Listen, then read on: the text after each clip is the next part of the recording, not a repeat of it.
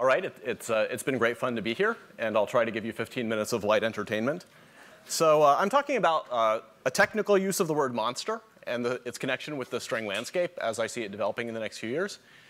In honor of the release of The Hobbit, I have a picture of one of Tolkien's monsters here. So more seriously, I'm going to talk about monstrous moonshine and how it might impact eventually our understanding of the so-called string landscape. Now, thankfully, many of you here are not string theorists, and so I will define my terms, and that will actually take me through 90% of the talk. So string theory, OK, you all know what string theory is in some sense. It's known to have a very large set of solutions to its equations of motion in some approximation. And this collection of solutions, we could debate the precise nature of it, but we'll call it the string landscape, which is the name it's come to be called by.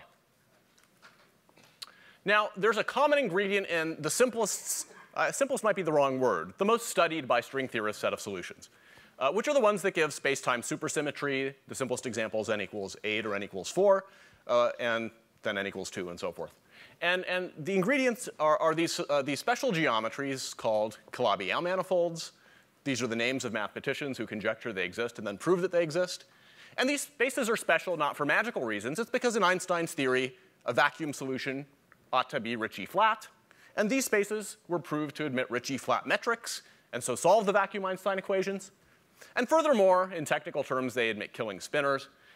So they preserve, and in parentheses, a lot of supersymmetry, enough so that if you make some approximate statement, it can be promoted to one that's exact with some confidence. OK, now there's a rich set of known topologies for such spaces. In the first papers that discussed them, it's really inspiring reading. They thought there might be 4. And so if you just find a 5th one with the right properties, maybe you could find the theory of everything. OK, so in fact, there are known to be many, many topologies, so it's not going to be that simple. But this is not really the source of the richness of what people call the string landscape. It gets a large boost in its degeneracy because these spaces themselves, the many thousands of such spaces, are topologically complicated. This is a picture of a slice of one, and you can see even the slice has many holes and handles. And so if you have generalized magnetic fields in your theory, which, for instance, well, string theory does, you can thread these cycles with fluxes of the magnetic fields. OK, and so here's a picture. Now it's been simplified to a picture of a Riemann surface that should represent the Calabi-Yau. And along the handles, there could be fluxes. Joe provided us with D-branes. We could throw some of those in and wrap the cycles. In this way, you combinatorially generate large sets of at least possible solutions, and then you have to evaluate to what extent they solve your equations of motion. But the current belief anyway, which is a well-controlled belief in some small set of cases, is that these give some exponentially large vacuum degeneracy. Now, many, maybe most, certainly at Stanford most, of the discussions of this set of vacua have focused on very difficult issues of cosmology, but very interesting issues of cosmology. We heard some of this earlier today, in a large set of metastable vacua of the sort that break supersymmetry. In my talk, I'm going to take a step back and set up a more formal question, maybe less ambitious, but still involving things that I think will take us 50 years into the future without total resolution. Even without the fluxes, there are many Calabi-Yau spaces. Now I'm going to give you an example of something nice that happened that I'd like to see repeated here. OK, so even without the fluxes, there are many Calabi-Yau spaces. But we understood in the late 90s that instead of looking at this large list and throwing up our hands in bewilderment, they're unified in a very deep sense. OK, for instance, these spaces may differ locally by taking part of the topology and crunching it down and maybe resolving the singularity you create that way in a different way that still preserves the Calabi-Yau condition. Here's a picture of one such process called the conifold. And the very supersymmetric space-time theories that string theory on these Calabi-Yau spaces gives you have scalar moduli that have no potential because of the supersymmetry. They have v equals 0. And these moduli actually enact, as you move through different branches of the moduli space, these kinds of topological transitions.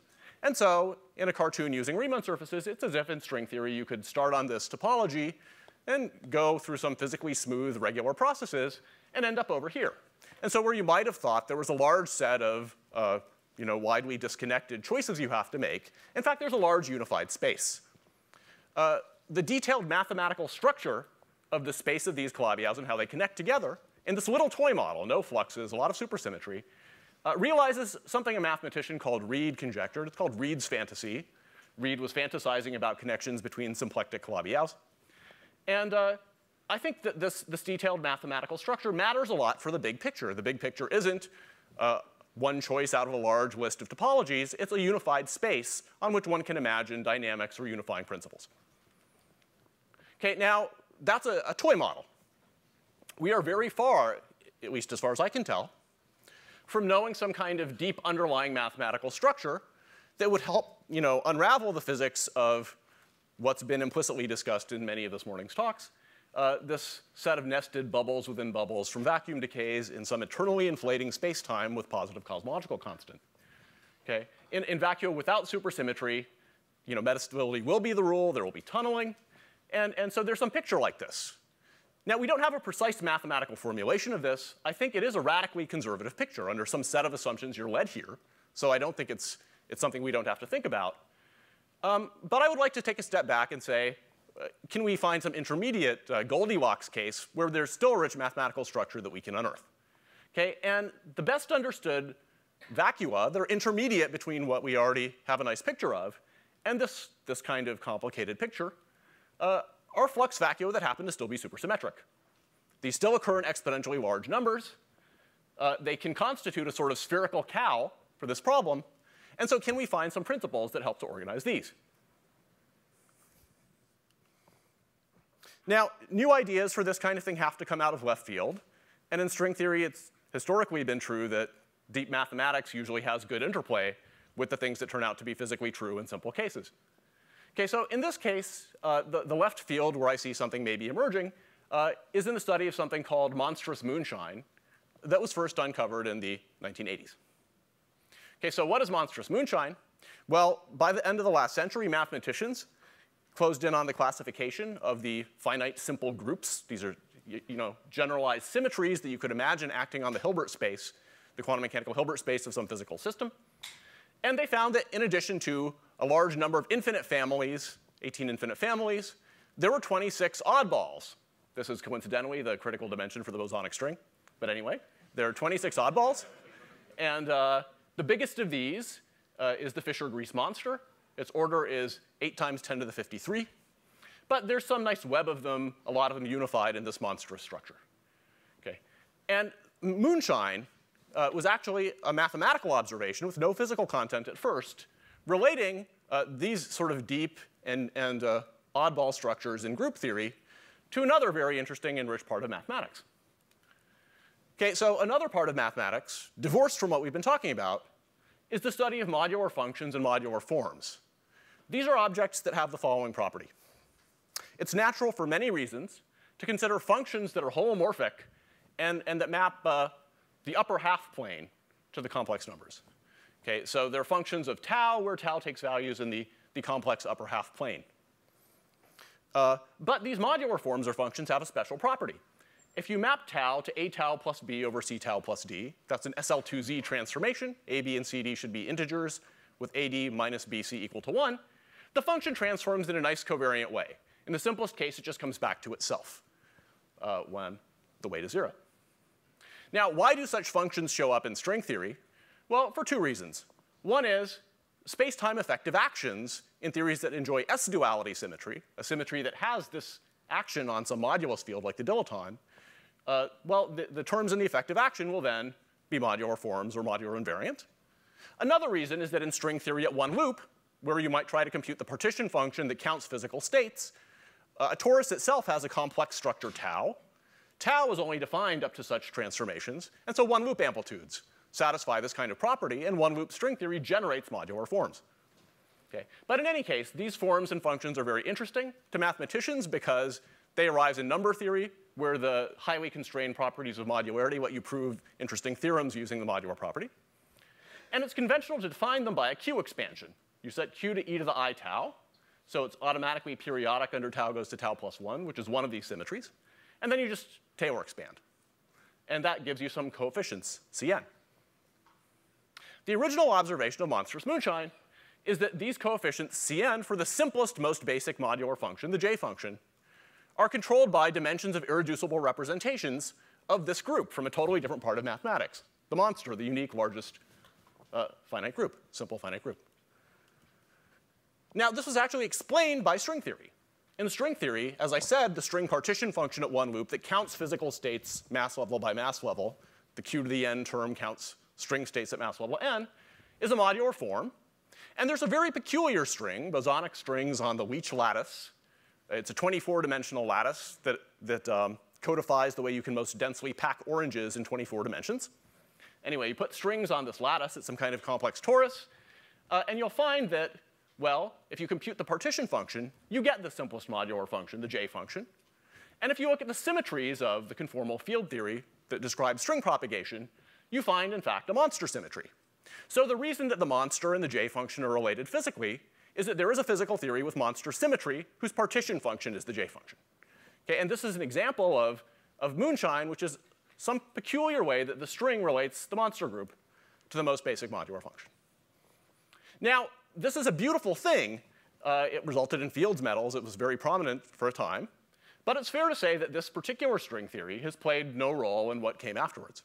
And so it seemed like a peculiarity off in the corner, not related to things that we really care about. Here's a recent generalization from 2010 by Iguchi et al. The story goes that Iguchi was looking for this generalization for 22 years. Anyway, he found it, along with Oguri and Tachikawa, two of his students. They studied type 2 strings on K3. K3 is sort of the opposite of this Leech lattice. It's been the sort of testing ground, the test bed, for many of our simplest and most profound ideas about string theory. It preserves a lot of supersymmetry. It's the simplest non-trivial example of a Calabi-Yau space. And so string dualities show up there. Black hole entropy was counted there, so on and so forth. What they did is see that not the partition function of strings on K3, but a natural modular form that counts not all physical states, but those that preserve some fraction of supersymmetry, these states called BPS states, that modular form, called the elliptic genus, enjoys a similar relationship for this much more interesting string theory to one of these objects. In fact, they found that the group Methu24 here, 2 steps from the monster, gives rise to some natural module, and the dimensions of the vector spaces there control the Q expansion of this elliptic genus, or the numbers of BPS states on K3. Now, this data specifying BPS states is related in more generic Calabi-Yau models to the same kinds of data. Here I'll be quite vague, but I have 5 years to make this precise. The same kinds of data specifying a flux vacuum. For instance, D-branes wrapping some homology class of curves or divisors. Okay. So I'd like to vaguely conjecture, and I could be a little less vague than this, that in some cases at least, the degeneracies counted by special modular forms that arise in roughly this kind of context also control counting of special supersymmetric flux vacua. And these very large numbers aren't, oh, there's 10 to the n where n is some big number. They're a precise number, and that number matters, and it's related to number theory. Now, I have 1 minute left to describe what I've actually been doing or plan to do over the next 5 years. Okay, so I have lots of collaborators, which is always a good start. There's a group of students and postdocs here, some mathematicians elsewhere, Miranda Cheng, John Duncan, Jeff Harvey, who's sort of a mathematician. And so with these people, what I've done is take this EOT observation, and we're trying to run with it in a few ways. But I think the best spirit would be to say, we're hoping that unlike the case with the Leech lattice, this is an indicator of a rich structure that extends to many spaces, many strings, many of the groups, and many modular forms. Okay, so what we've been doing is trying to generalize this observation using different observations in different cases to examples with some amount of supersymmetry that gives us confidence that we can count things. Significant ingredients in what we're doing include dualities between heterotic and type 2 strings. So if we start with heterotic strings on K3, we can dualize them over to Calabi-Yau compactifications and enter this rich web I talked about in the first half of my talk. This duality relates interesting mathematical objects on one side, these modular elliptic genera, to Gromov-Witten invariants, another interesting enumerative geometric object. And also, we've been finding some novel facts about elliptic genera of Calabi-Yau fourfolds that could be used in something called F-theory that Kummerin invented to also compactify strings to 4 dimensions. Very large subgroups of the monster, not quite the monster itself yet, but things like the Conway group here, sort of demoted by 1 level from our friend, do show up in very suggestive ways, but not in ways that we can make precise enough to state a conjecture that a mathematician would parse. So we're still working on making a precise conjecture, but my belief is in the next few years, we'll see a very rich web of moonshine relations between modular forms, these interesting geometries, Calabi-Yau geometries, and these very special groups. And so What does it have to do with physics? Well, maybe it's classifying and giving us some structure on the simplest avatars of this picture. Okay? Or if not, at least it's math. Thank you. Do you have any speculations, which might take 10 or more years to realize, about what the generalization of these structures could be to threefolds? Not really. So I've had some interesting discussions with Yao. So you probably know much more about this than me, but there's a sense in which large parts of math in the last century involved the study of elliptic curves and the study of solutions of equations defining elliptic curves over finite fields. And of course, the relationship between counting those solutions and modular forms is probably the most famous theorem of the last century, the modularity theorem. For various reasons, one might think the natural generalization of the elliptic curve for algebraic geometry in the next century will be the Calabi-Yau twofold and the Calabi-Yau threefold. We certainly know that counting problems associated with Calabi-Yaus have been interesting. They solve gauge theories. They count black hole entropies. So a vague but sort of positive sounding thing I can say is that special properties of these counting functions may be over finite fields, and I don't quite know what the physical reason for that would be. Certainly it's not a normal spacetime. Maybe that's related to emergence of spacetime. But I think counting functions of Calabi-Yaus may be over interesting fields, maybe the sort of next century's analog of the elliptic curve. So in the case of the monster, there was a string theory that had this as a symmetry. So in the other case, do you expect to have a string theory? Yeah, this is a fabulous question. In the case of the K3 conformal field theory, it's been proved that if you consider type 2 strings on K3, the statement in conformal field theory language would be if you consider 4,4 sigma models with K3 target, it is a theorem that there is no such theory that has M24 as a symmetry. Okay. There is a much larger context in which, for reasons that I can't explain fully here now, you would get the same kind of elliptic genus as the 4,4 sigma model. These would be heterotic strings on K3 and 0,4 sigma models. The symmetries in that context aren't classified. Okay, and it's a much harder problem to classify the symmetries. It's quite conceivable that there is a literal 0,4 conformal field theory with M24 symmetry that explains this observation, but I don't have any very strong evidence in favor of that statement. So this is not yet on the level of the monstrous moonshine. And also here we're just talking about the elliptic genus, not the full partition function. So it's kind of related to this. If you compactify bosonic string on the two torus, there's a point with the, you can continue the question from the slide? You know where I'm heading? Go ahead. There's a point in the modular space with an SU3 symmetry, and there's another point with an SO4 symmetry. So people said, well, we just have to look for a group that unifies the two of them, and that would be the symmetry group of string field theory or something. Do you envision something like this here? I actually view that precise program that you mentioned as one that didn't succeed. And my hope would be that whatever comes out of this, it's going to be more interesting than that. The main evidence in favor of that isn't yet physical. The main evidence in favor of that is that the math involved feels very good and doesn't feel like the question you just asked, but I could be wrong. Just one remark about this monster, moonshine. Yeah, there was a conjecture of Hirzebruch that should be 24-dimensional manifolds with fundamental group monster, such that elliptic genus will get exactly all representation.